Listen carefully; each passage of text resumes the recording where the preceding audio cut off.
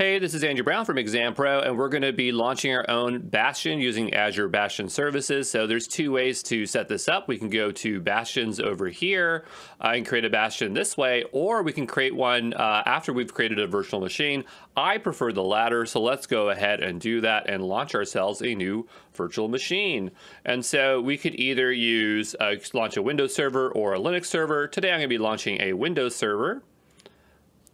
And what we'll do is go down here. I'll make a new group. We'll call it the Enterprise. And as we do that, we'll just name this Enterprise D. And we'll launch that in Canada, or US, or Central US. That's fine with me. 2019 Data Center Gen 2 is totally fine. If you go here, you're trying to find it, you go, hit select. And we'll choose Gen 2 data center. It is expensive, but we're not going to be using this for very long. For the username, I'm going to put data. And for the, well, we'll just make it Azure user to make our lives a bit easier. And then we'll put testing, capital T, 1, 2, 3, 4, 5, 6. Testing, 1, 2, 3, 4, 5, 6.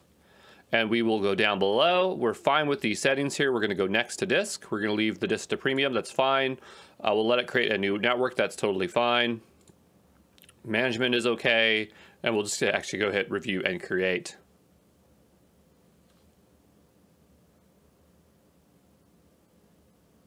And now we'll just hit create so that it will go ahead and do that. It'll tell us that it's in progress. And we'll just wait a little bit here. I'll see you back in a moment.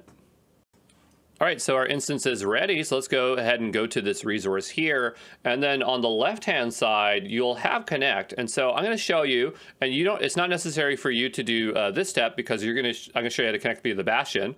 But I'm going to go ahead and download this file, the RDP file. And this will only work if you're on Windows, by the way. Well, I guess it'll work on Mac, but you'd have to install the RDP service for that uses with Windows there. And so here, this is Azure user. We're going to type in testing with a capital T. Just double check that there. I'm going to log in, make sure that this works. We'll do that one more time. Oh, you know, it's testing 1, 2, 3, 4, 5, 6. There we go. We'll say yes. And we'll just make sure that we can remote desktop into this just before anything else. And there we go. So that's all good to me. I don't need to see any more. We'll go over to Bastion. We'll say use Bastion. And this is going to set up a Bastion service. In order to use Bastion, you need to have another address space defined for it. It makes it really easy to make it here. So I'm just going to go 10.0.1.0/24. And we'll go ahead and hit OK. And so down below, it's going to choose an address space. We have a net security group. I'm just going to put it for none. I don't think I want one on that. And if we scroll on down here, we have the resource group. So we're going to put it in the same resource group, and we'll go ahead and create that.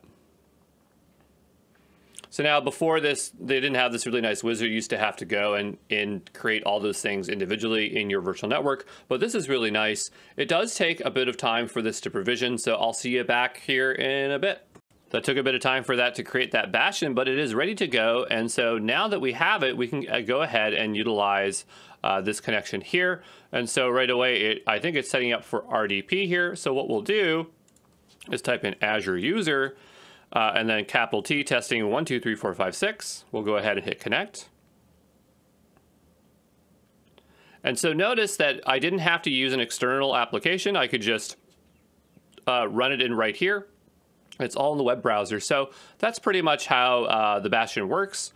I can't remember the pricing on Bastion. I think it's a little bit of money, so I don't want to keep this laying around here. But this is great if you, let's say you're on a Chromebook, which are becoming really popular, where you can't install native applications.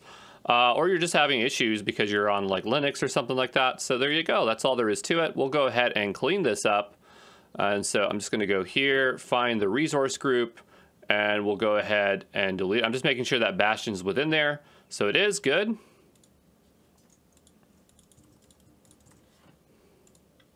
And there we go.